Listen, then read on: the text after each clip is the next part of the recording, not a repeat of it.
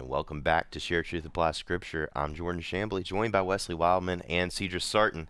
If you missed the last segment, you can always go to engagemagazine.net, click on the link that says radio at the top, and there's all of our podcast episodes. And if you haven't listened to us ever before, start at the beginning. Hey, look, if you want to make your commute much more enjoyable, yes, yeah, just plug it in. Well, Right? I mean, we're also on Spotify, Google Podcasts, Apple Podcasts. So you can listen to us on any of those. Yeah. And if you just so happen to wonder like what we look like, and you're like, I bet these people are beautiful. What do they look like? You can go to our YouTube channel. You can watch our podcast. Yeah, and hopefully you won't be too disappointed. Yeah, yeah, hopefully so not. Well, look, we just want to encourage you to get our content in the hands of young adults and college students because we are really passionate about reaching our generation. I'm 30. How old are you, I'm George? 27. 27. 28. 28. We're right around. We're right in the middle of the millennial group, right? Yeah, exactly. Right in the middle, and so we're really passionate. We understand they have some positives, they have some negatives, but we want to reach them. And we want to help them, and so we have this content, and likewise, we want to learn from them as well.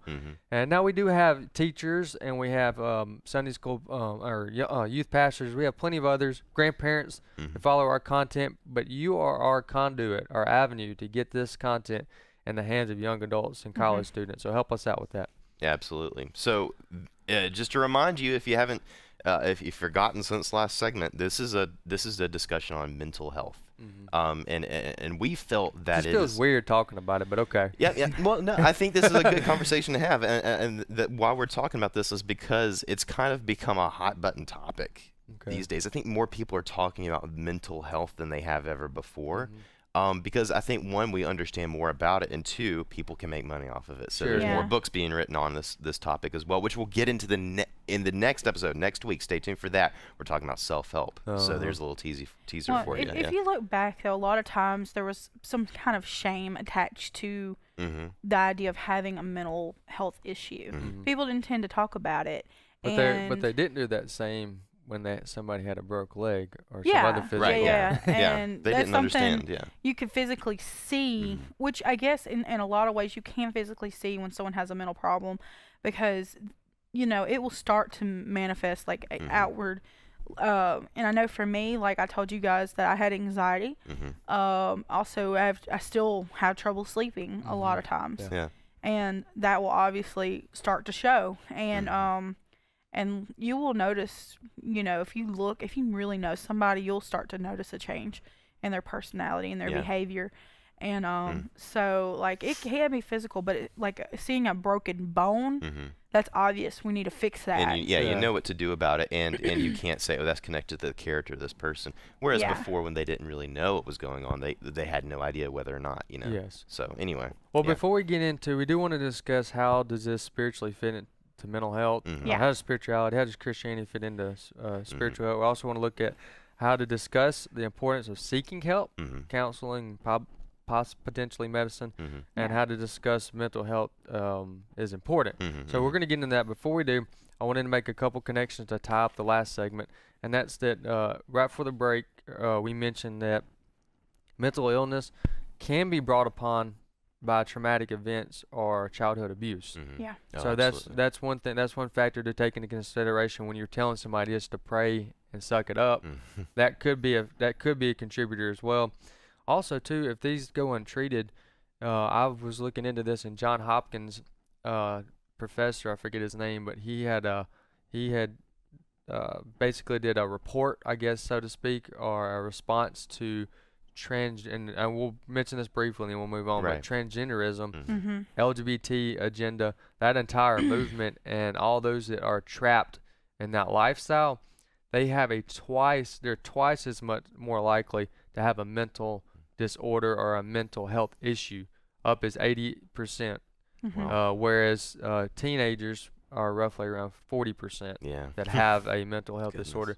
So that's one more reason to be that much more sympathetic to the individual and finding ways to minister to them and kind of working backwards, so to speak, when it comes to doing this part that we're about to get into. What do we do about it? How do we minister to them? How do we get help if that's for us?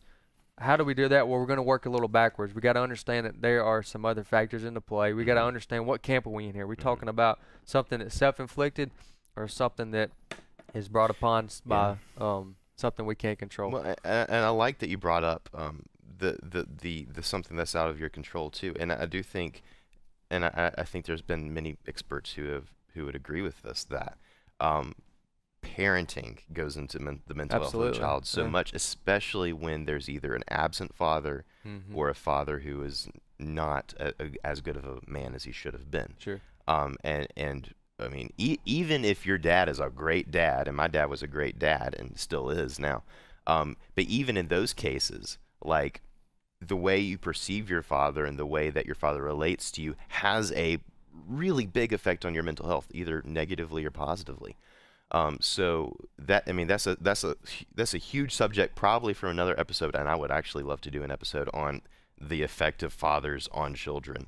But when you're talking about mental health, sometimes you don't want to pry, you don't want to overstep boundaries, but having a good idea of where the person's coming from, if you're trying to help someone, really will inform what you do and what you say, and maybe what needs to be repaired in their lives too. Yeah. Some people are oftentimes reaching out for a father figure, even if they don't realize it.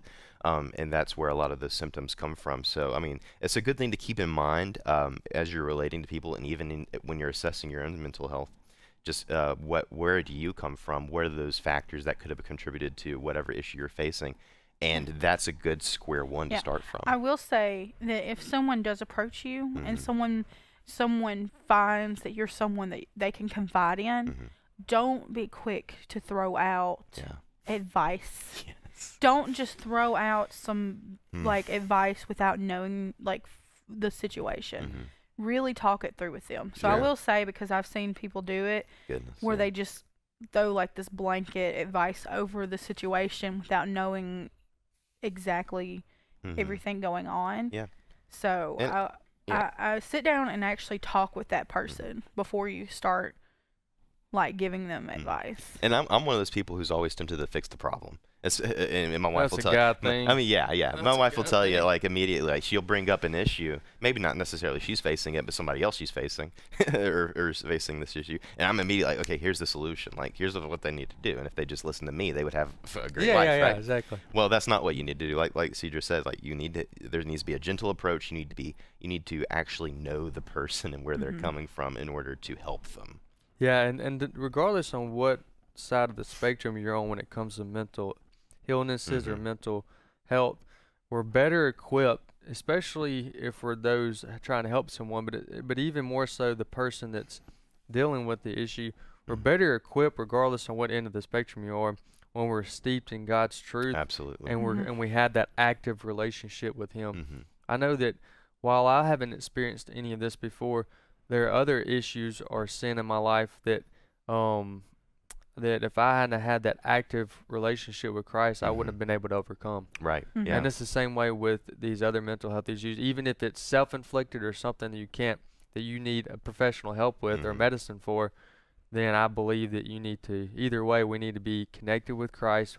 He's the vine, we're the branch, and we need to be connected with Him. We need to be steeped in God's truth, and steeped in God's truth about who we are and our identity in Him is important. So I guess we're moving into the ministry aspect, or how do we respond, and what do we do if we're the ones stuck in it? Yeah. But before we get into that a little more, give us a couple ministries there, Cedra, that can help. I will say that if you are, and this is coming from someone that has dealt with anxiety and depression, please seek help. Yeah. Find a trusted, usually older person, better, that has a little more wisdom than you. Find someone to talk to, and if you don't know where to go, you could go to, I have a few websites here, but the American Association of Christian Counselors, so that's aacc.net, or Teen Challenge, teenchallengeusa.org, or Parenting Today's Teens, you can go to heartlightministries.org. And if you didn't catch all those, you can go to engagemagazine.net and re-listen to the podcast. But we'll try to put these in the notes so you can get to them easily. Yeah. And I do think too, like like you said, we're leading into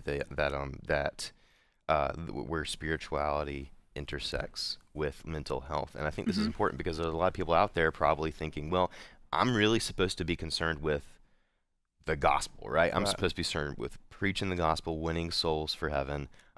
Mental health seems to be distraction. Like it's just one of those things that, and a lot of people think that the devil throws out there, mental well-being, you need to be concerned about that, and it distracts you from the mission. Well, I don't know if that's actually true, because you look at who designed the mind, who designed the mind? God did. You have to understand that, I mean, while there is a difference between the spiritual world and the physical world, they're a part of one creation that God called good, right? And there's a design that goes into that, and there's an interconnectedness there. The spiritual and the physical world touch each other and affect each other in every point. So what's going on in your spirit is going to affect you physically and mentally. Yeah. And so God doesn't care more about the spiritual world than he does about the physical world. If he did, he would not have created the physical world. It's not a lesser thing. Now, so that means we need to take care of it, and we need to understand that it's important. It's important to God, but also it's a part of loving our neighbor. Yeah, and you're right. It's exactly right. It's definitely part of loving our neighbor. And for some, it also, for someone that does view it as a distraction or a wall or a barrier, it's something that we have to deal with because it's a reality. Yeah. And it's important for us to care enough about that to show people that we care. It's what someone said that we've heard this before. Nobody cares what you know until they know that you care. And so the idea of listening and helping them overcome, sometimes just listening and being there helps them overcome that barrier so that you can share the gospel and so that they can come to faith in Christ. So there may be a distraction, but it's the distraction that you have to overcome using God's word, using patience, gentleness, the fruits of the Spirit, love, kindness. Those are the types of things. I know we're coming up on the end of the program. A couple things I wanted to conclude with on my end, and that's that. Remember that the church was responsible for building the first hospital. Wow. It was the church's response. It was their concept, their idea, right? So just as we started then caring about people's physical needs and mental needs, we need to continue to do that to be an example. And two, remember, when somebody has a mental or a mental disorder, a mental need, even pagans will more than likely go to a pastor or a Christian for counseling and help. So we need to always be prepared to be able to help out, listen, be patient. We're not asking everybody to become a doctor, but we need to do these things as Christians and keep our mind clean. Yeah, and look into the scriptures and see what God's design for humanity is. He tells us to be good fathers, good mothers. He tells us to love our neighbor. He tells us whatever is pure, whatever is right, whatever is holy, whatever is noble. Think about those things. Fill your mind with those things. So mental health, even though if it's not necessarily a primary focus of the Bible, it's present there. Following God will affect your mental health, and you're being a good steward of the thing that God gave you. So that's what we want to leave you with on this program. So again, next week we're going to kind of continue a little bit on this discussion, but a bit more specifically on self-help. So stay tuned for that, and thank you for listening to Share Truth by Scripture.